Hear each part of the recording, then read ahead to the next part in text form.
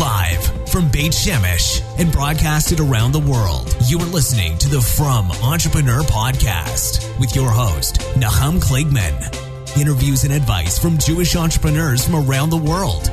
Listen, learn, be Matzliach. Welcome to episode 16 of the From Entrepreneur. And today I have an awesome entrepreneurial guest, Simcha Gluck. Very excited to have him on board.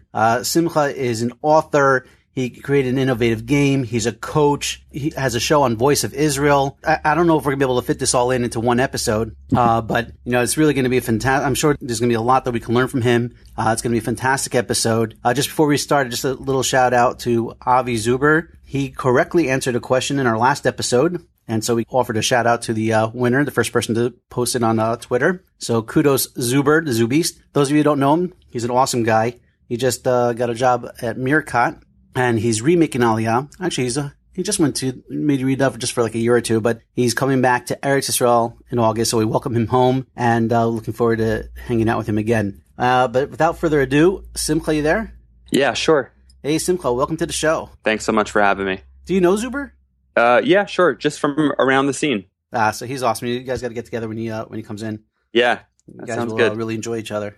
That sounds really good. All right, Simcha, I mean, there's really a lot. I mean, there's so much we could cover, so much to talk about. I mean, you have a book out called The New Entrepreneurs. I want to hear about that. You have something called the FreshBiz Game. I want to hear about the game. And, of course, Innovation Nation, which is your own radio show online with the Voice of Israel. I think that's exciting. And, there's so much I want to learn about you. Why don't you give us just a brief overview about who you are, what you do, and then we'll revert back to some background about you, and then we'll go into more detail. Sure. And thanks so much again for having me on the show. Pleasure. Yeah, so I'm 36 years old. I've really been an entrepreneur my entire life, and we could talk about more about what that means a little bit later. Very often we hear about entrepreneurs. What that means is it means starting businesses. And with my company FreshBiz and with my perception of it, it's I really like to focus on entrepreneurial thinking as a mindset, as a way of life, as a way of playing business and relationships in life. And I would just say is that I'm an entrepreneur that likes to help other people become entrepreneurial thinkers as well. And that's very much part of what the work that I do with my company, FreshBiz. I guess just to sort of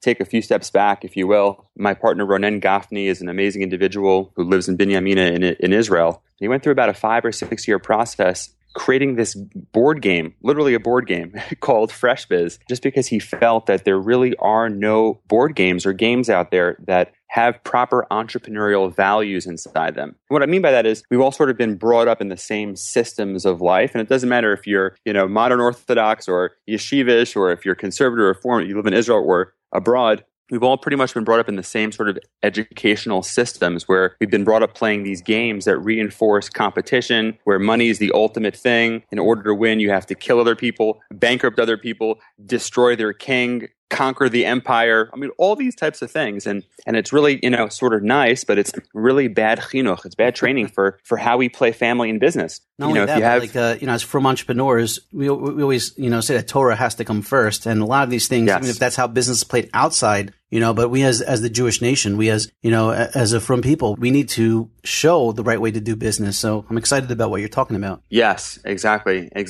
And so Ronen, created this game that was just an amazing game about entrepreneurial thinking. It essentially focused on how to create what we call smartnerships, which are smart partnerships. In the new shared economy that we're living, where collaboration is the new competition, what does that actually mean? What does innovation really mean? What does leadership mean? And this is stuff that we explore in the FreshBiz game, and we guide people to being able to think smarter, faster, and better. We do it through sort of through a game simulation. So Ronen created this game. He gave it to his family and friends just to sort of play and see for entertainment value if they liked it. And they came back to him, and I thought that this was amazing when I heard this the first time. They came back to him saying, this is beyond entertainment. This has actually been life-changing and transformational. I started copying and pasting things that I did and I explored and learned in the game into my business. I'm getting real results from it. Wow. And that was just a crazy thing for Ronen to hear. So he started developing an entire series of game-based workshops. And how I met Ronen is somebody along the networking that I do, as we all do as entrepreneurial thinkers. We like to meet people and collect the dots and then connect the dots and do all sorts of cool things. Mm-hmm. Someone had invited me to go to a workshop, and I did. And it was a game-based workshop. I took my wife, Rachel, and it was an incredible evening. It continued to work on my brain for a long time. It accelerated our real estate careers because back then we were both, focused on building our real estate careers here in Israel. Now it's primarily my wife. And I knew that I wanted to get involved with the team and sort of get this message out there as a trainer, as an educator, as a coach. And when Renan wanted to take the company global about 4.5 years ago, so he brought me on board as co-founder. And it's been an amazing journey. I mean, we've literally taken our game-based trainings to over 40,000 people across 20 different countries, mamash, like literally around the world. Our clients are, let's say, IBM, Pfizer, HP, WeWork, Fatal Hotels. We got some big names. We have some local startups and entrepreneurs as well. And what was amazing, and this is sort of something that's just to bring in, God and everything God does, because it's so, the more focused we are on seeing him in our lives, the more we have our antennas up, the more we see it, and the better our lives get. And it was amazing because very often we do things in life. I speak to a lot of entrepreneurs and they wish that they could sort of get some feedback from the world around them. Am I doing the right thing?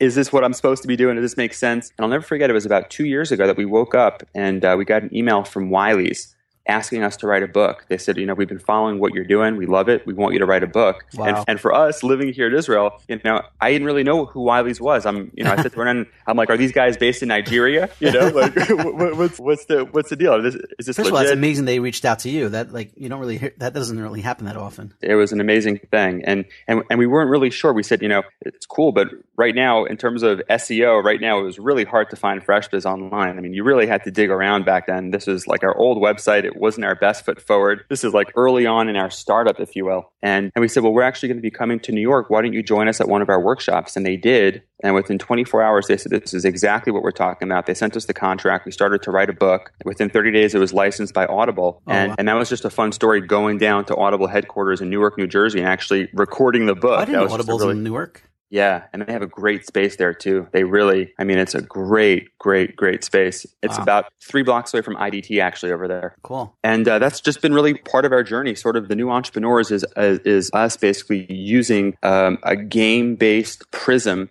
for viewing business, because we view life and business as games that we play. And the better we get at playing these games, the better we get at life. Obviously, Torah and Judaism is the ultimate game. Mitzvot, averot, how to be connected to the source and how to live a life that is in the rhythm of what we're supposed to be doing in the world of social justice and kindness. That's the ultimate game that we're here as Jewish people to play. But then we specifically as people have micro games. And it's really about working with people to help them play a better and a smarter game in whatever they're doing. I don't care if it's running a nonprofit or a corporation, a for-benefit company, whatever. It doesn't really matter. All right, so I want to delve into that a bit. But before that, tell us about Simcha Gluck. Where were you born? Where were you raised? How'd you get to Israel? Where'd you go to school? That type of stuff. Yeah, sure. So I was born in Newport News, Virginia. I lived there from age 0 to 3. My parents are both from New York, but when they got married, they went down there to, my dad got a job actually down there. So that's where I lived from 0 to 3. And then from 3 to 6 in Silver Spring, Maryland, in a place called White Oak. That was before Kent Mill got all cool and popular.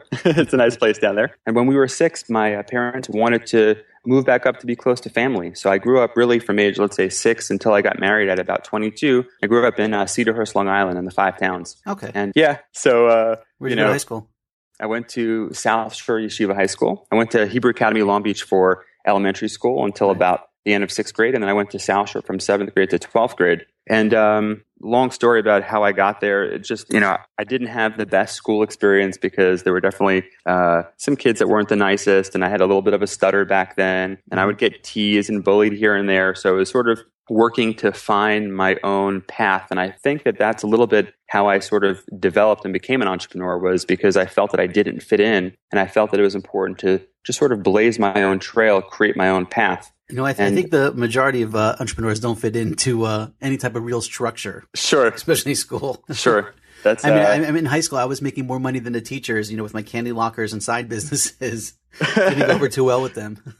Can I tell you something funny, Nachum? Yeah. I also had a candy locker. I sold donuts out of my lockers to everybody when the canteen was closed. Back when I was into basketball cards, I realized I was into baseball cards. Oh, so I was into baseball cards, and it sort of transitioned into basketball cards also. It was like hoops and skybox and all that stuff. And, I remember when Skybox came out. Yeah, those were such beautiful cards. And just so I could sort of take advantage of like having really amazing cards, I would just buy boxes and boxes. I'd open up the packs, and I'd let people, for like $1 or $2, they could choose 3 cards, knowing that there were some very valuable cards in there. So it was a way of me sort of like completing my sets and stuff, but I know what you're talking about. Dude, there's nothing like getting a new box of cards, like at a show or whatever, just fresh off, the line, and then going home and just like locking your door and just going through the packs, opening them up slowly one by one, looking at, looking at the autograph cards, looking for the piece of uniform cards and stuff. Exactly. And it's such a testament to the changing of the world. Back then I would keep, I still have some cards in my parents' attic just because I thought it would just constantly be going up in value. Right. It's such a testament to the fact that when the world shifts, we have no idea. We can't plan 2, 3, 4 years ahead. But because of the internet, because of how accessible everyone and everything became, cards have gone down in value, even though it could be 20 or 30 years later, because it's no longer like you have to drive out to, Quogue, New York for some card show or who knows where. Everything's available online nowadays. Right. But anyways, separate conversation. But that's sort of the experience. I grew up, Halb, South Shore. I was, like you mentioned before, an entrepreneur. It was very hard for rabbis to really get a sense on what I'm about. And it was a very important distinction that I only learned later on in life, because I could imagine I definitely had a whole lot of trouble in school. I got suspended very often. I wasn't a bad kid, but I didn't really fit in. And just to sort of share something that I found really insightful for me, when I was dating Rachel, my wife, and we were about to get married, so she said to me, she's from the Five Towns also? Rachel's from Highland Park, New Jersey, actually. Oh, Highland Park, okay. And she said, this might sound strange, but I have this cousin in Israel. His name is Rav Yitzchak Lifshitz. Actually, his father, Rav Chaim Lifshitz. He's a real tzaddik, and he's the world-renowned graphologist. And he said that anybody who I'm going to marry, I need to basically bring their handwriting to him so I can get the approval. I'm thinking to myself, are you kidding me? Either it winds up he says no, and then it ends my entire relationship, okay? Or he says no, and we go along with it anyways, and then we have doubts in our head for the rest of our life. Right. Or, what's the odd? It'll be a yes. But anyways, it wound up actually being a yes. And he said, it's 100%. Rachel was excited. I was excited. We got married. Baruch Hashem. We're together. We have some kids and family, and thank God. So you got married when you were still in the States? Yeah, sure. I'm in Israel now for 9 years. Okay. But, one of the things, he looked at my handwriting and he said to me, you are not a leader. Huh. And in that moment, I was just sort of blown away. I was thinking, very much along the lines of 0, 1, one or the other. In my head, I'm like, well, what does it mean? I'm a follower? And then he says, you're not a follower. It's like, okay. He said, you're the third category. You're the third category called the independents. And that was so healing for me to hear that there's these people out there called the independents, Richard Florida calls them the new creative class, and we call them the new entrepreneurs. And that's the whole concept, is that there's a whole demographic out there of the new independents that are just doing great stuff, and they're not waiting for stuff. They don't need to be led. They don't need to follow. And back in my yeshiva days, rabbis didn't view me as an independent. They viewed me as a rebel. But I wasn't rebelling against anything. It's like I love Judaism. I love my family. I wasn't angry. I wasn't upset. Right. I was just more of an independent. And I think that was a really good lesson that I learned as Simcha Gluck, a Jew, Simcha Gluck in terms of my yeshiva relationship, and definitely as an entrepreneurial thinker as well. Amazing. I want to delve into that a little bit more, hear more about this third column, I guess, so to speak. But just to quickly sum up. So how did you end up getting to Israel 9 years ago? So you were living in the Five Towns, and then you decided to make Aliyah?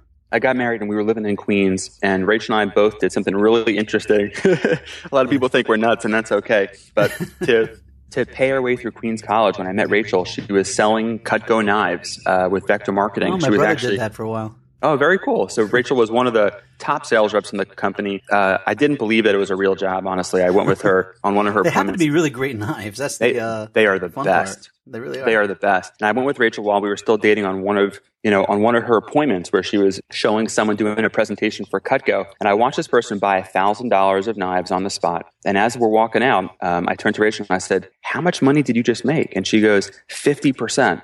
Wow. I said, oh my God, lunch is on you for sure. For sure. And you got to hook a brother up. So Rachel wound up basically referring me. We pretty much, both of us, simultaneously sold Cutco Knives to pay our way through Queens College. When we graduated, we were the only Shomer Shabbat office out of 500 offices. We opened up the New York City office for Cutco Knives. And together we recruited literally thousands of students all over New York City that sold millions and millions of dollars of knives for Cutco. Phenomenal. See, nobody knew that. I don't know. Nobody knew that. I didn't know that about you. That's great. Yeah, sure. Oh my goodness. Gosh. The story is like, it was a totally different reality. Maybe my brother worked under you back in the day. How long did you go?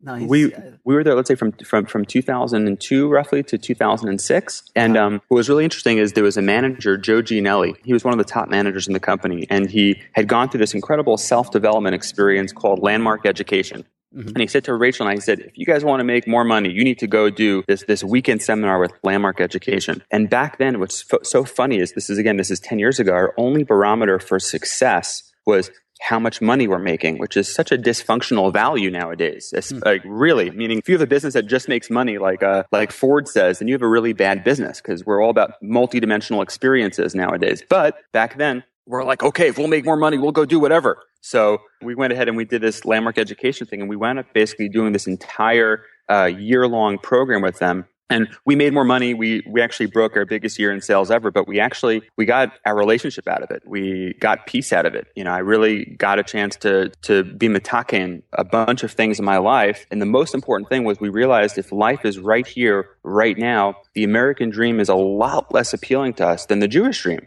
And if we want to live the Jewish dream, what does that mean? What will that take of us? And the answer was, it's going to take actually being embedded in the land of Israel. And literally within a year of doing this course, we essentially sold our business, sold our house, sold our cars, picked up and went to Israel. Wow. And thank God it's been a really incredible experience since. And it hasn't been easy all the time, but it's been a powerful growth and awesome life experience for us. And it's been a gift. What a beautiful, inspiring story. That's really great. That's awesome. Thanks. And you moved to Yerushalayim? We moved to Yerushalayim. That's where we are today.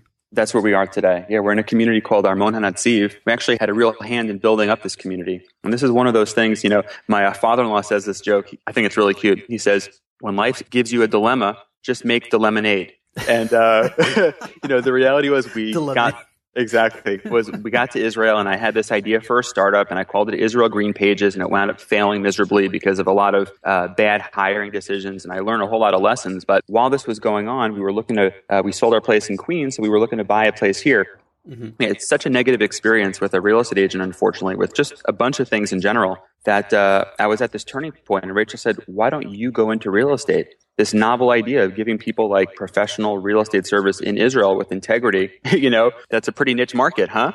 And I said, sure. And, when we actually bought our place, we were just one of a handful of Americans or Anglos, let's say that, English speakers, that bought in Armon HaNatziv. And for me, I just thought it was such an opportunity. This was right after 2008, the financial crisis. So we wound up just really marketing really hard. And over the past, I'd say 6 or 7 years, we moved probably over 120 families to Armon HaNatziv, really built a community here. Wow. Good amazing people here in the section of Yerushalayim. Thank God.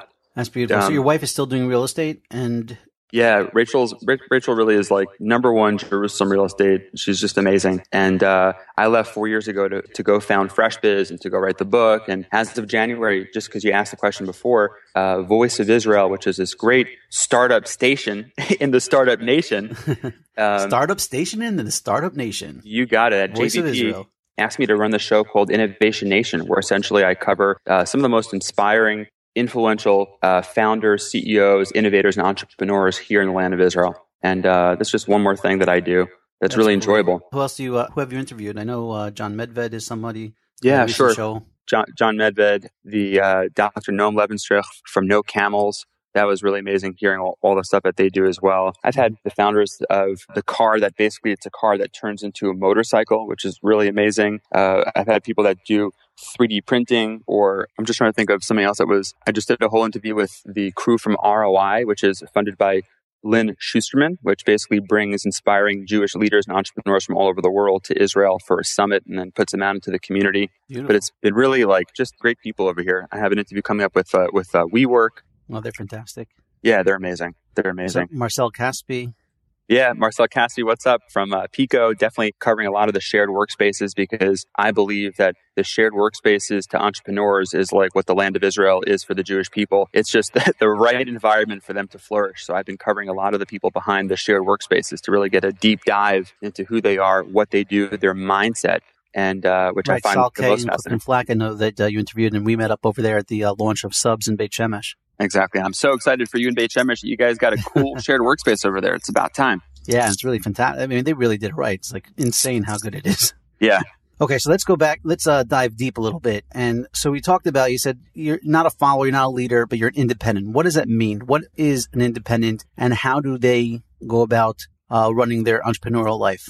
Okay, that's a good question. So I'll tell you like this. One of the messages that we give through FreshBiz is the message of always look for opportunities as opposed to approval, because there's so many opportunities out there. And very often what's amazing, and this is sort of one of the things that our game and our training really comes to work with people on, is what we call the abundance paradox. The abundance paradox is that we're living in a world nowadays where we have access to every single resource possible at our fingertips. Communication is free. We can reach anybody on LinkedIn, on Skype. Literally, it doesn't cost anything. We could reach around the world in no time. And yet on the flip side, the paradox is that there's still people that are stuck or frustrated or that feel like they're just basically surviving as opposed to really having this exceptional experience of the shefa of resources that we have available. And the reason why, like I mentioned before, is because we've all been brought up playing, in our mind, playing these games that really don't suit us, games that teach us that life is this ultimate fear-based game of competition. And what I think is important for independence is I think it's important to understand that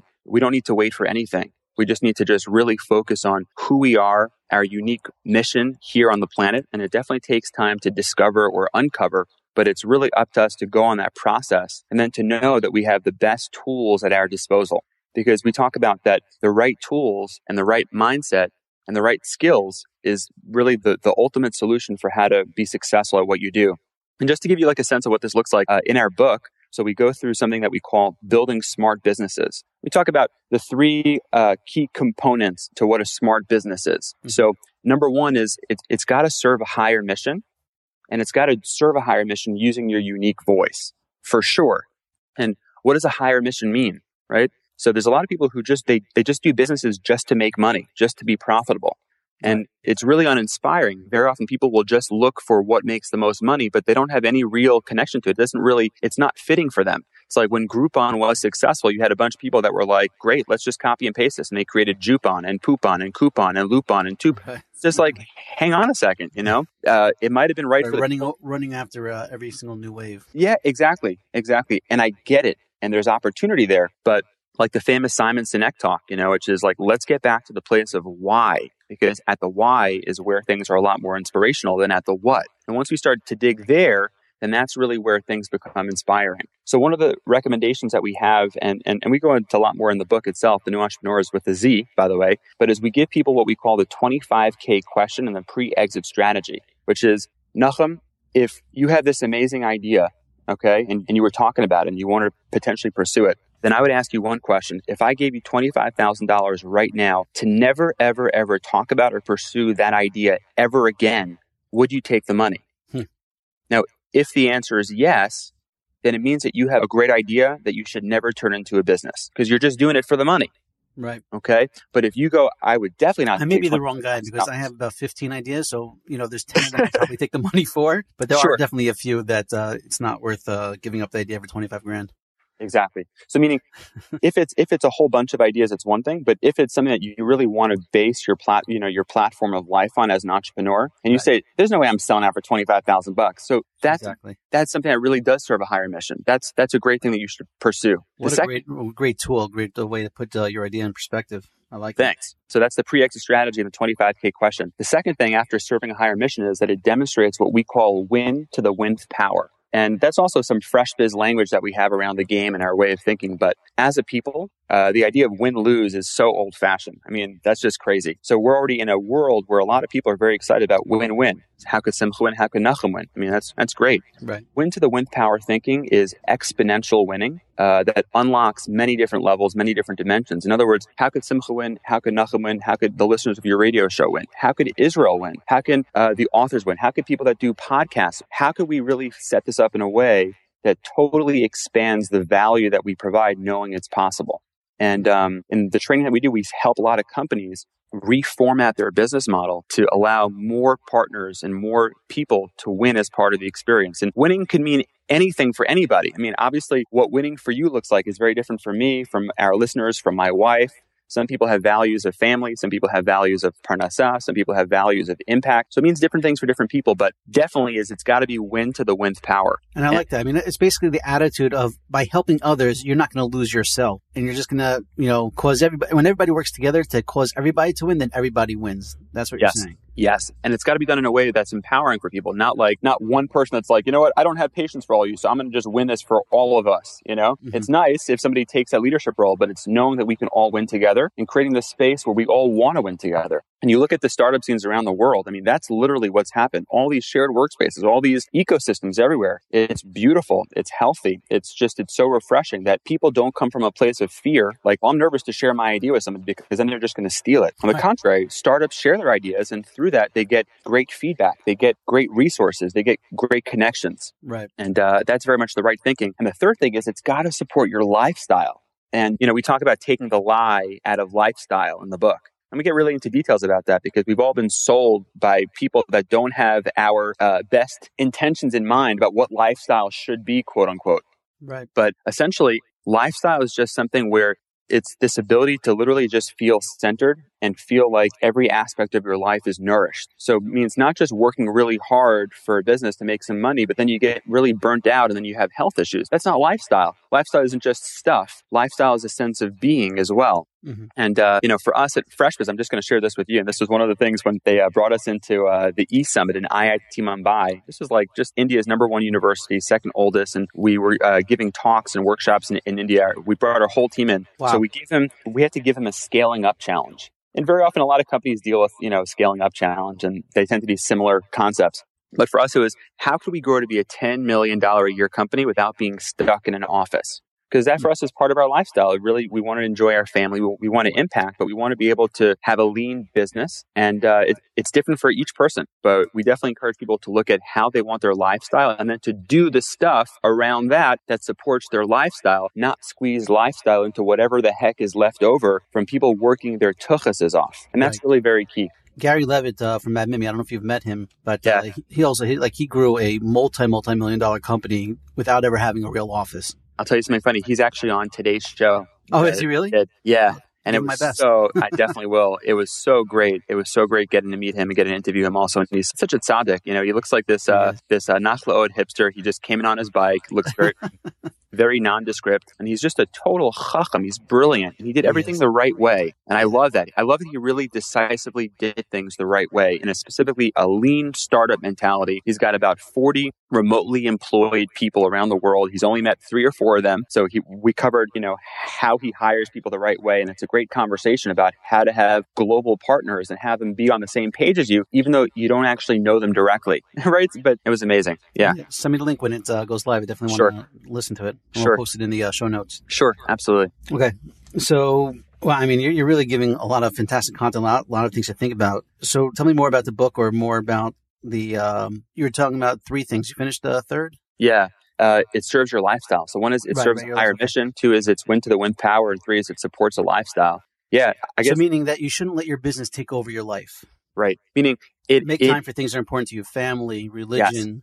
Sure. Because for most people, and most people that I meet, and just even talking to you, Nachum, with your 15 ideas, for example, I know what that's like. I know exactly what that's like. We were at this place where FreshBiz, we were sort of changing our approach. We were doing a little bit of a pivot. And we also literally just had our second baby about a month ago. Right. And my wife said to me, she goes, why don't you take off for a couple of weeks and just focus on family a little bit, and just sort of regarding all the different stuff you're doing with FreshBiz, just put it on pause for a little bit. And in my head, I said, okay, sure. And I kind of did it, but in my head, Nachum, there's thousands of ideas coming down every single time. I'm the guy that, like, if I go out, and we have a couple beers, I wake up the next day and I realize I bought 3 or 4 new websites. You know what I'm saying?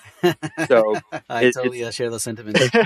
So it's not easy to just go ahead and sort of just not have it be an all-encompassing thing. But what I would say is to really take some mindful moments, really, hammer out what are the things that are important, and just focus on how to be able to do that. For me, family is a very key value. It took my wife and I about 12 years to have our first baby. In the end, he came naturally. We had a pity on Ben for him. Wow. But we really don't take this stuff for granted. So I really have such a deep love and appreciation for my wife and for my sons and for my family and for things like that, that it's really, it is a value. And I focus everything around that. I think as you're talking about, like, times have changed and stuff, I think it used to be the mindset was that you would work hard for 30, 40 years, put everything else aside, and then you have enough money to retire and, hand over something to your kids, hopefully, right? But that mindset of working crazy hours or working for a boss or, staying with the same company even for, your career, that has dramatically changed over the last 10 years. Definitely. I'd say that one of the best riddles that we love asking people is this: what is the opposite of working hard? Now, if you're old fashioned, you say laziness, because that's how we've been trained. But if you're nowadays, if you're part of our community in this new shared economy, the opposite of working hard is working smart. And that's very key. Working smart allows us to really go ahead and to do things in a way that makes sense for us, as opposed to what we quote unquote should or shouldn't do based on what worked 10 years ago or 5 years ago that now is irrelevant. It's funny. A friend of mine, Hilla Wasserman, used to say, work smarter, not harder. Yeah, exactly. Interesting. Very, very cool. So what's next for FreshBiz? I mean, you have the game, you have this first book out. You're doing coaching and training. What's the next level? Where do you want to take FreshBiz? Well, I'll tell you like this. We would love to be able to impact as many organizations as possible and get them to a whole new place of how they think about their tafkid, about their mission and their vision, what they do. And we've done it in many countries. We do it here in Israel. It's phenomenal. At the end of August, I'm actually going to be going into the U.S. for about 2 months, doing a whole bunch of trainings along the East Coast. I hope to be hooking up with Clark Wahlberg from InVision and a whole bunch of these amazing people that are running startups like that. I already have a bunch of dates that are set. I have a few more that I'm looking to fill in my trip, basically. But that's on a personal note, just as I travel in the U.S. On a larger level, right now for us, we're not looking to reinvent the wheel as FreshBiz. So we're not looking to build a whole new training company. We are a lean training company, and we're looking now for global partners. And thank God we had a great week last week where these guys flew in from the UK to be able to meet with us. And it looks really good, God willing, that we're going to do some stuff with a global training company that's got 32 countries essentially. And we're going to be one more tool in their toolbox of consulting that they bring to companies. And for us, that's just a home run. Is to basically, you're becoming a piece of the toolkit that's given over to companies and organizations. Exactly. So companies that are already essentially being trained by large companies in, sales and leadership can now also be trained in entrepreneurial thinking, multidimensional thinking, collaborative winning strategies, win-to-the-win power training, game-based learning, gamification. So for us, that's very much a win, is how can we partner and align ourselves with the right global training companies to be able to maximize our impact and really be able to reach the most amount of people possible, because that's what it is for us. So we designed actually a FreshBiz training kit so that if we're not in the picture,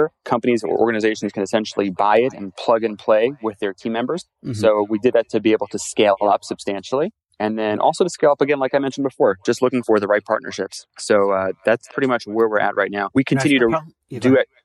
We continue to do what we do, abroad in Israel. It's really inspirational running these trainings and getting the feedback that we get. I mean, it's really amazing. Like, we took 20 salespeople from the RCS sales team in Bnei Brak through a process, and their HR manager wrote, 10 years of lectures could not have done what a 3-hour simulation did by getting these concepts into our people's DNA. It's like, yes, that's what I'm talking about. So, that's our mission, is to just really build this into organizations and schools so we can really train ourselves for running smart businesses in the new shared economy. And even if you have a nonprofit, if we run it in a smart way like a business, then it'll be a more successful nonprofit also. And this is all definitely very exciting, very incredible stuff. What's the best way to get started? By reading the book? Yeah, sure. That'll introduce to all these concepts and all these ideas. And yeah, exactly. Our website is freshbizgame.com. Right. And FreshBiz Game, will tell you about our training kits. It'll tell you about our workshops that we run, and it'll also give you access to the book. And whether it's on Amazon or the Audible, it doesn't really matter. But that's definitely a great first step, is to just sort of get a sense of what we're actually talking about and what we actually mean. And then the game brings home those concepts. Just to bring it back a step, I really probably should have asked this earlier, but what does it mean about the game? What does it mean that life is a game, or that business is a game, or entrepreneurial is a game? What's the game concept? What's the foundation of that? Sure. So the concept is very similar, is that when we look at what's called game mechanics, in any game, there's a concept of essentially progress, right? You go from one point, the goal is to get to this other place over here. And then playing the game, there's different missions that you have along the way to ultimately achieve victory. Mm-hmm. And business is the same exact way. Business is a really big game that we play, where our goal is progress, going from here and then winding up here. Okay. And we have obviously different goals. So for some people, it's to be the next $1 billion unicorn company here in Israel. That's great. For some people, they want to have, let's say, I'm going to make this up, they'd like to have a program where they're impacting 100 teachers of a local school. That's their game that they're playing. And what I mean by game is not that it's serious, not that it's not serious or it's trivial, but it's got game mechanics. In other words, it's not real, quote unquote. It's not like your life is dependent on if you get 100 teachers, or if you become $1 billion company, awesome, you get to continue living your life. But if not, chas v'chalila, you pass away. It's not like that. Right. It's a game that we play. So the goal is progress. The goal is to achieve different missions. And the goal is to be as creative as possible as we go through from one side to the other to be able to achieve what victory is. So, most of the games that we play in life were sort of already established and given to us to play. Like somebody, for example, and this is a mind-blowing concept, but let's just talk about this for 30 seconds or less. Somebody made up the game of school.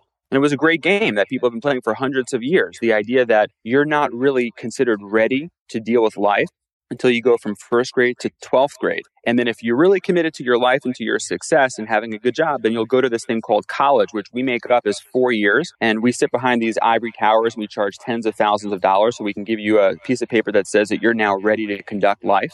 And if you're really, really, really want to dig in deeper, then we have this thing called graduate school. And it's a big game that most people never ask themselves, do I really need to play that game? In this new shared economy where access trumps ownership, do I need a diploma or can I just have access to the information to be able to be a successful person? Can I have access to Coursera or Khan Academy or Udemy or TED Talks or YouTube? And through those learning experiences, be exactly who I need in life without waiting 12, 16, or 20 years of getting ready in this big game of education. Not only that, but putting yourself, hundreds of thousands of dollars in debt with all your student loans. Exactly. And that's something that James Altucher, do you know James? Yeah.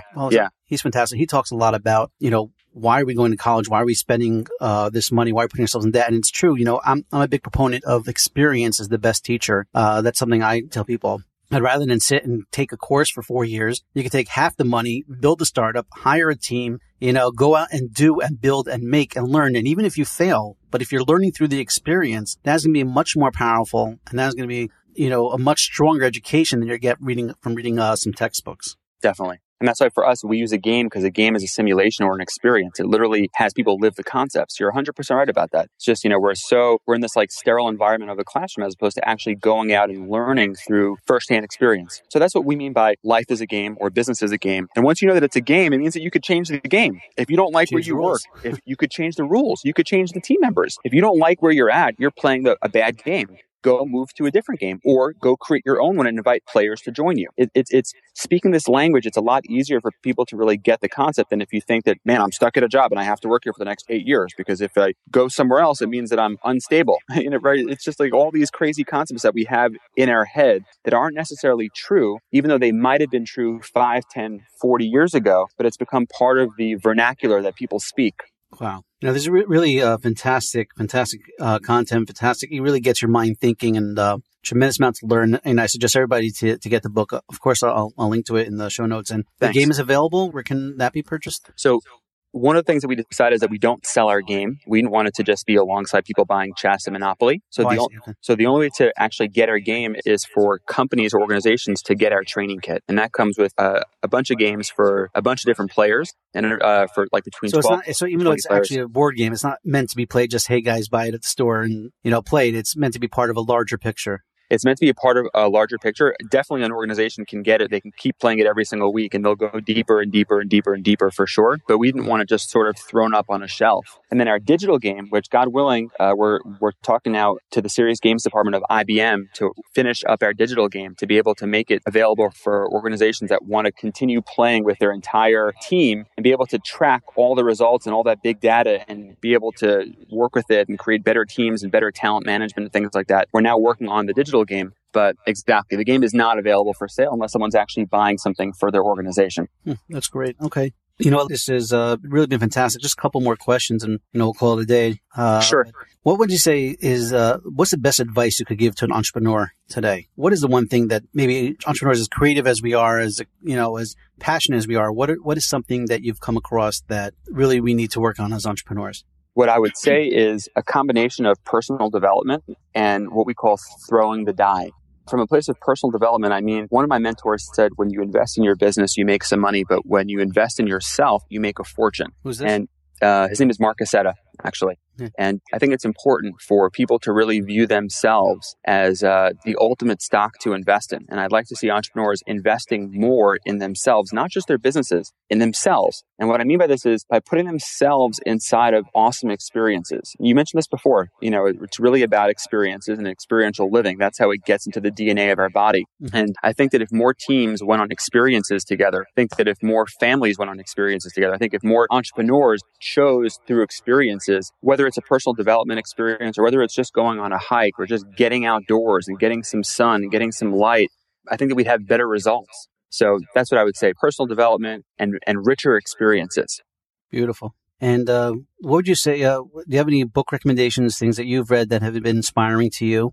So I have two authors that I would go ahead and that I'd recommend. One is Price Pritchett. He's got a book called U Squared. And Price Pritchett's very cool. He's been around for over 20 years. He's got all these very cool new ways of thinking about business, and it's very unique. It's got his own language, too. So U Squared is a really great book. They're these little booklets, so they're very easy to read. Mm-hmm. And the second one, his name is Shane Snow, and he's got a book called Smart Cuts. And we basically met him at an influencers event in New York City by John Levy's house. And Smart Cuts is just a very, very cool book, sort of a take on, obviously, smart thinking and shortcuts. And shortcuts might not always be right for somebody, but smart cuts are always right for somebody. And that's two authors that I would recommend reading. Wow, fantastic. Okay, Simcha, this has really been fantastic. Some really great information, really great stuff for us to think about. I myself, I'm definitely going to be following up. I'm going to read the book, and I'm excited about what you guys are doing. And I want to wish you the continued tzlacha and simcha, as they say. Amen. And, Amen.